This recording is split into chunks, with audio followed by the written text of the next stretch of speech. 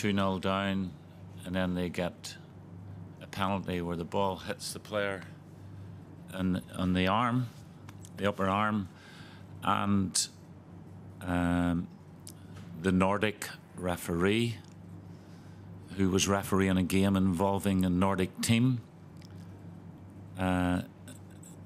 gave a penalty. But I don't for 1 minute say it was because she was the referee. I'm just saying those statistics were there. I'm very happy we scored 4, to be honest. I'm more disappointed that we let the goal in. And if you look at the way the game went, I'm very, very pleased with the first half, of course. Also, we got the game the way we wanted it to be. We scored an early goal.